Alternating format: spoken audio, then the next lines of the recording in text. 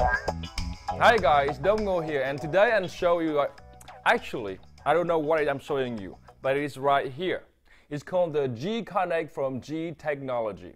So let's find out what it is. Well, if you look, it looks like a portable drive, and it is actually a portable drive. But take a close look. Over here, you can see that it has a USB 2.0 port. Now, a few years ago, that's no big deal. Actually, it's great. But now, most, if not all, of the portable drive would come with USB 3.0, which is 10 times faster. And over here, you can see a Wi-Fi label.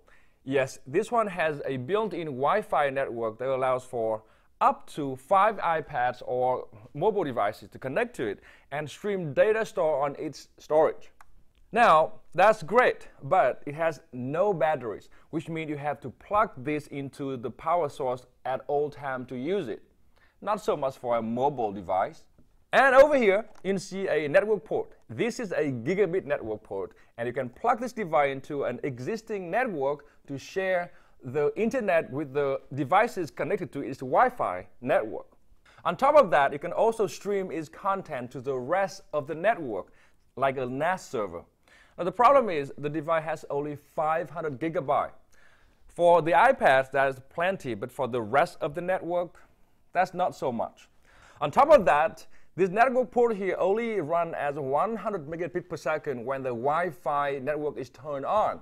Now, in that case, it's not so much of a NAS server. Now, the G-Connect can work as a portable drive or a NAS server or a wireless storage expander at a time. When used as a portable drive, it is bus power, and it comes with this USB cable right here. It's a Y shape, allowing you to use 2 ports from the computer. That's a good thing in case one port does not provide enough juice. In my testing, actually only 1 port is needed. Now, when working as a NAS server or a wireless storage expander, it requires a separate power adapter right here, which is very similar to that of an iPad. And in fact, you can use iPad with it. There's another cable right here that connects the USB port of the power adapter to the power port of the device. Now, the whole thing about the bus power and USB to power is kind of confusing. Now, I suspect that the best use for the G-Connect is to use it with the iPads, sharing the data stored on it. In that case, you actually can drag and drop your entire iTunes content on the drive right here and carry it with you, find a hotel room, plug it in, and use it. Now, the G-Connect mobile apps currently only available to the iOS devices actually worked really well in my testing.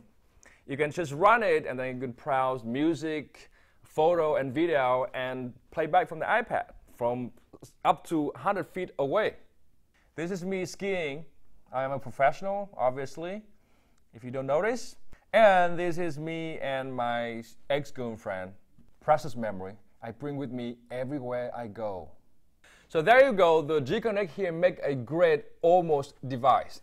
It's almost a great portable drive, almost a NAS server, and finally, it would make an absolutely great expander for the iPad if it had a built-in battery, which it doesn't.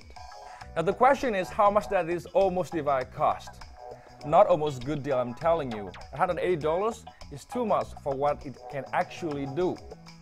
For more information, check out the fullreviewsetup.com.